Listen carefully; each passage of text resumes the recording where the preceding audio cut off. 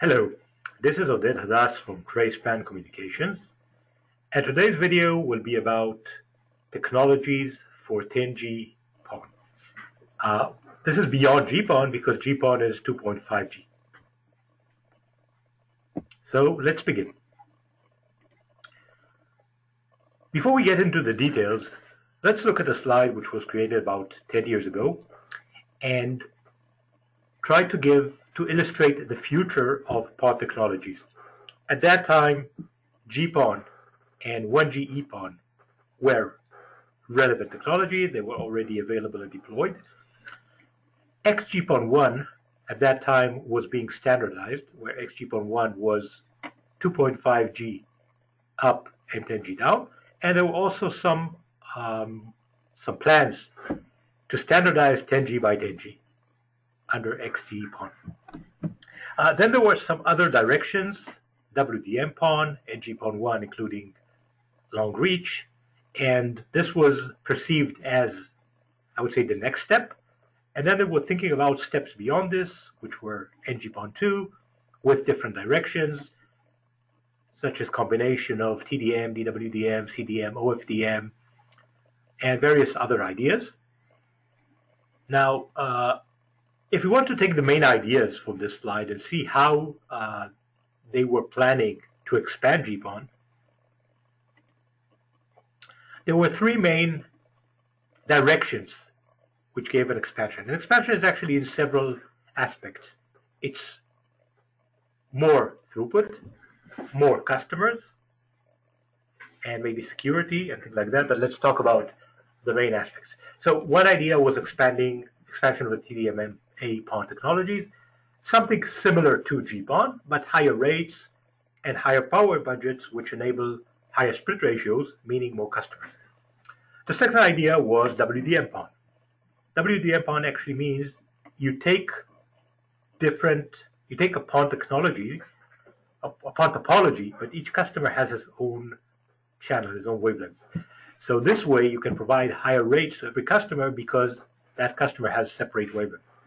The advantages are simplified MAC layer, higher bandwidth per customer, and independency among customers because each one has his own wavelength. So in terms of protocols, in terms of MAC layer, they're independent.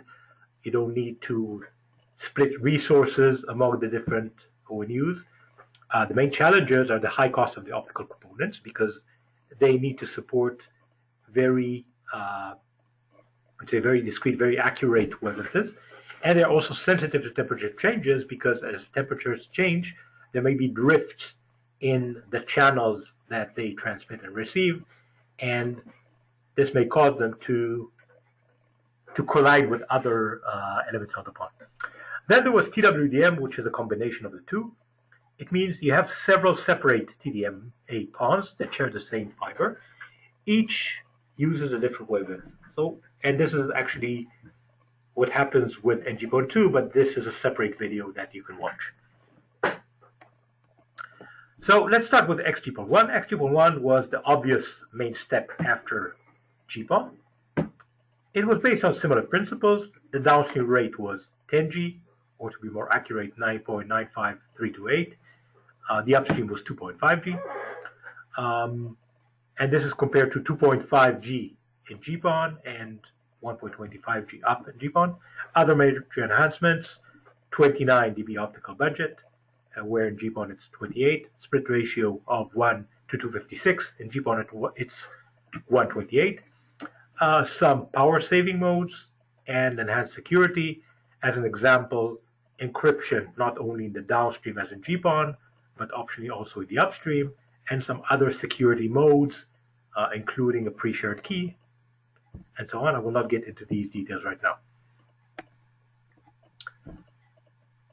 In terms of framing and TDMA control, it made reuse and adaptation of the GPON protocol, so the principles were very similar to those of GPON.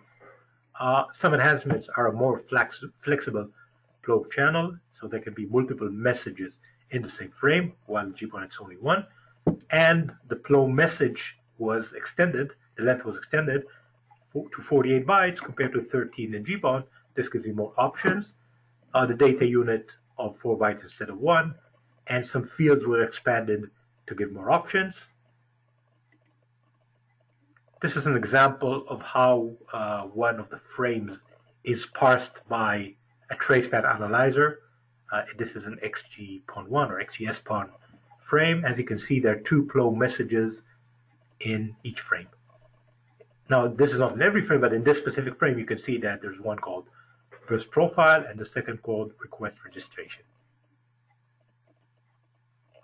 This is another example where we're showing the details of one of the flow messages. This is the raw data, the hex bytes, and as you can see, 4 times 10 plus 8, this is 48 bytes. So this is the 48 byte flow compared to 13 bytes of GPON. XGS-PON. XGS-PON is quite similar to GPON. I'll talk about the history of how XGS-PON was born in one of our next slides. The main differences is that XGS-PON is symmetrical. It's 10G down and up, but the upstream also supports XG-PON1 ONUs, which means upstream can also be 2.5G. So it supports 2 types of ONUs on the same PON. Each ONU will either be 10 or 2.5, and the OLT supports both. The protocol and frame structure are very similar to XG-PON1, but there are some minor differences. It's compatible with XG-PON1, which makes it possible to connect XG-PON1 ONUs to XGS-PON OLTs. In terms of the wavelength assignment, if we go back to history, GPON has 1310 upstream, 1490 downstream. 1550 was also reserved in GPON for the analog RF overlay. This is the channel which is used for delivering analog TV mostly. XG-PON1 and XGS-PON use the same wavelengths, 1270 in the upstream and 1577 in the downstream. And then there are ranges of wavelengths which are reserved for NG-PON2. Again, we have a separate video on NG-PON2 which explains how this range of wavelengths is used. So I will not get into this now.